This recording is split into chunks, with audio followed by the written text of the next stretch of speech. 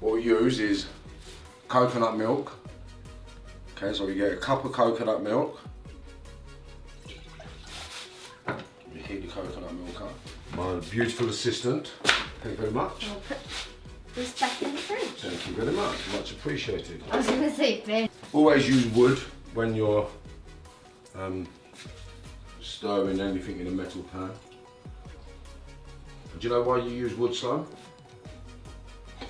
Wood or plastic or rubber, never metal. Because metal scrapes the bottom. It. And it takes the protective. And what you have to do with this is you have to, when you make your porridge, you have to scrape the bottom, otherwise it gets stuck to the bottom. That's why you need wood.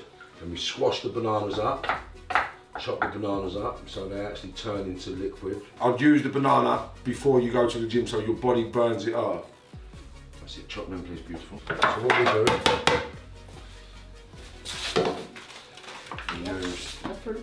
you get the fruit out. So you put some raspberries, some blueberries, strawberries. If gorillas live on bananas and plants, and they're one of the strongest beings in the jungle, then it makes sense, doesn't it? Yeah. It really does make sense. This is why we eat this stuff. So we use Kangen water to wash our fruits. Kangen water is 9.5 pH level. It brings the actual natural minerals to the surface of the fruit and veg, and it sort of takes out all the toxins from the pesticides when you wash your fruit and veg with it. So then we put these on a plate. A little tip, pineapple. Make your banana porridge with pineapple and strawberry. We're going to use half a cup because we used a cup of milk. So you use half of the milk. Well, yeah, you double the liquid. What I've learned about porridge is you double the amount of liquid to the amount of porridge you put in. Same principle as rice.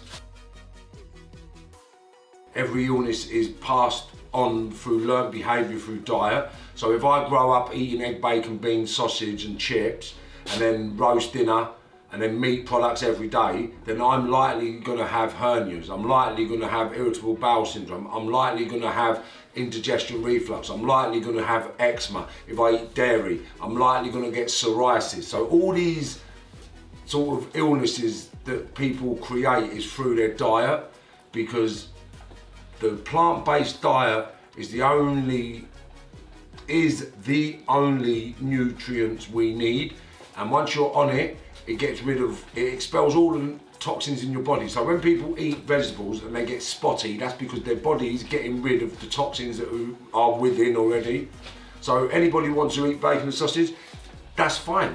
But just know that you're heading towards illness and you will actually need medication to deal with your illness at some stage. So the quicker people can get away from the animal-based diet will be more beneficial for them and their hereditary illnesses, which they believe is because it's hereditary.